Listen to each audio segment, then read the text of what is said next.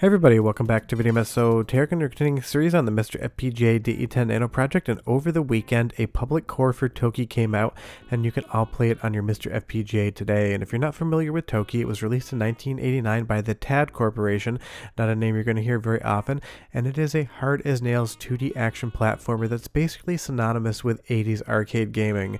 This is such a charming and weird game and you are going to die a ton, but it's fun that it's here on MiSTer FPGA, and it is a very well-known game for being from an arcade manufacturer that wasn't really well known. Toki is one of those games you either love it or you hate it. It's charming, it's weird, it's got a great sense of humor, and it has a checkpoint system which a lot of arcade games in the late 80s to early 90s had. What that means is when you die, you don't just respawn from where you died from. There's a checkpoint system involved, which means that you can totally get stuck in this game and never actually see the ending. Some people absolutely love that, some people hate it, and some people are in between, but we're talking ghouls and ghosts level of hard, in my opinion, to see the end of Toki. Now the fun part is this was developed by Solal, I believe I'm pronouncing that right, and they are a new developer to the MiSTer FPGA side of things, and this is their first core. And it's always great to see a new name getting involved in FPGA core development. The project definitely needs more people, so seeing somebody new is a breath of fresh air. And their initial work here on Toki is absolutely outstanding. Now I don't have a photographic memory of this game whatsoever, but from what I remember the last time I played it like 5-6 years ago in an arcade, this seems to be highly accurate to what Toki should be. And I just love the graphics and the overall vibe of this game. You are a gigantic ape that's been transformed from a human by a wizard, and you need to fight through the entire world to try to rescue what I assume is your girlfriend and get her back. Classic arcade story for sure. And you'll see here there's this gigantic bunny pot that when you collect that you get shoes. A lot of this game makes absolutely no sense, but that is why it is so amusing. Using a gigantic weight to shoot Toki up into the air is just so charming and so weird. You can't help but fall in love with this game just based upon how weird it is alone. But like I said, Toki does not hold any punches whatsoever. This is going to kill you time and time again. This is a memorization pattern game. You need to be aware where all the enemies are, how they move, and how to navigate through the world, or else you are going to get absolutely decimated, and this game is going to steal your virtual quarters time and time again. But I love that these monkeys here basically act like flea men from Castlevania, just in monkey format. And you'll see there we're through the first boss. Stage 1 definitely goes a little easier on you. And the other reason I tie this to Ghouls and Ghosts is this map level feels like it's completely taken from that game as an homage, not as a ripoff, but it always reminds me of the Ghouls and Ghosts franchise. Now this is when the game really starts to test your patience and ability to navigate around. You have this monkey here shooting cannons out of a cannonball, and you need to figure out the timing and how high to jump without jumping too high, or else you will take a death like you saw there. And big thanks to Andy D for helping with some of the Toki captures. He definitely had a hard time, and I knew he was going to. But as we get further into the game, the performance here on MiSTer FPGA is just spectacular. The controls are correct, the graphics are there, all the music sounds good. For somebody's first FPGA core, they absolutely nailed it. They hit a home run out of the gate, and I can't wait to see the next core this developer brings to us, because they are doing an excellent job, and they picked a really fun game as well. Because there's so many other arcade games out there that not everyone knows, for all of the Capcom CPS 1 and 2 stuff and all of the other Konami cores we've been getting. There's a company like TAD Corporation making a game like Toki that some people remember but isn't going to be on the minds of absolutely everyone. And every single core is always welcome on MiSTer, and it's so fun to have Toki here. It does change up its gameplay. You get swimming levels, you get jumping levels. It basically does a good job of giving you an overall sense of flow, pun very much intended because we are in water, and really making you want to see what comes next.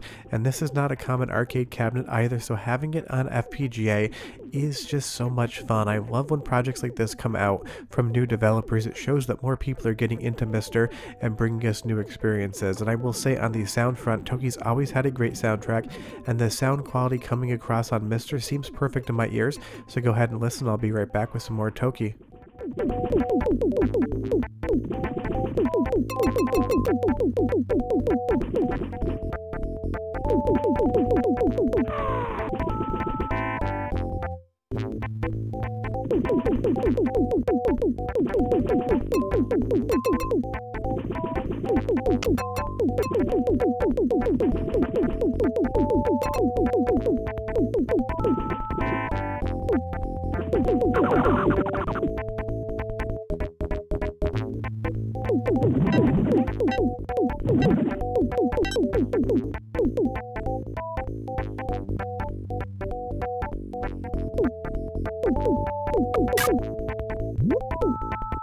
sounds good to my ear, and the reverb sounds great as well, but I don't own an original arcade PCB of this. It's just nothing that's ever come into my collection, but I checked against MAME and they sounded near identical to me. And don't forget, MAME is a great project. It's just a different way to achieve a similar result.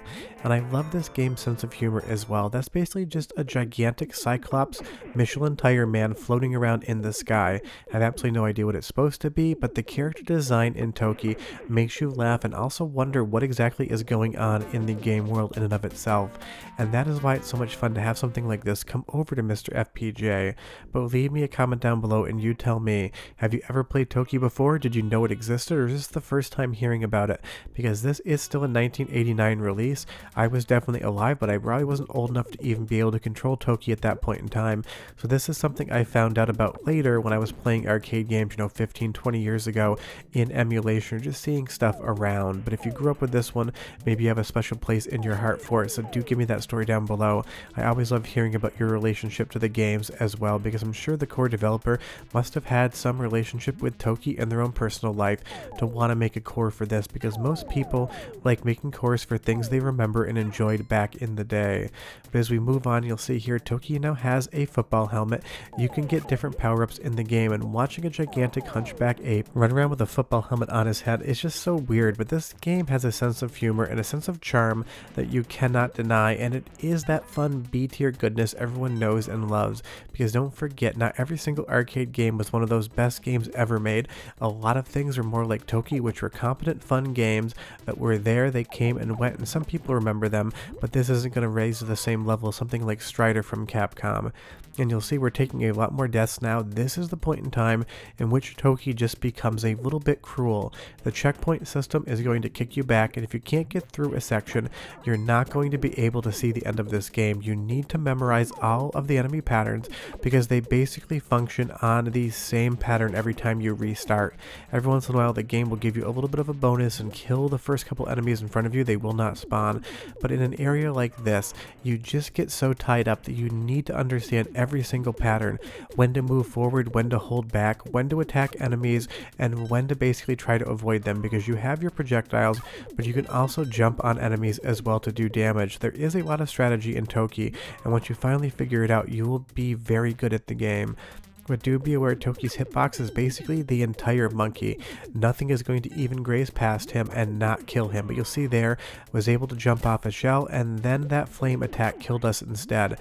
This game could definitely give you some cheap deaths, but it's so much fun to play it. And one more taste of the soundtrack, because I do love how charming it is, and I'll be back with a touch more Toki.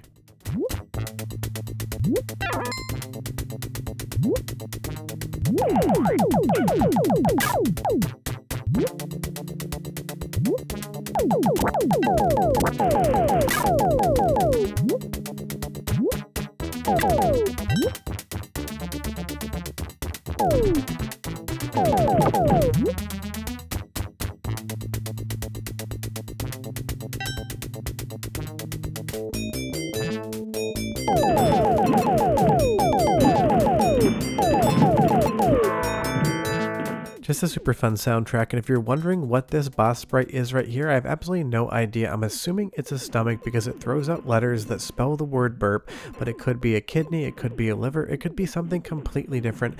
Leave me a comment down below and tell me what you think, but I assume that's somebody's stomach and it is burping at you. And that is the sense of humor that Toki has. It's a super fun platformer that is very weird, charming, and difficult all at the same time. And it's from a new developer to the MiSTer FPGA side of things, and that's the real celebration here. Not just that we got a new core, and not that it's for a fun game like Toki, but that somebody new is in the fold, and that's what we need on the MiSTer FPGA side of things and in FPGA development in general. More people enjoying the hardware, making cores, and giving it their all to have all of these arcade games available for everyone to play, because even if Toki is not your favorite game, there's a lot of fun to be had here, and seeing another core on MiSTer's always cause for celebration. And honestly, now that I played a little bit more Toki, I am compelled to see the credits scroll, because I've never actually seen the end of this game. I've played it a few times, but I usually get stuck right around this area, so I'm definitely going to be playing more Toki. But short of that, the core is available. Go play it. Leave me a comment down below and tell me what you think, and I'll see you guys next time. Bye-bye.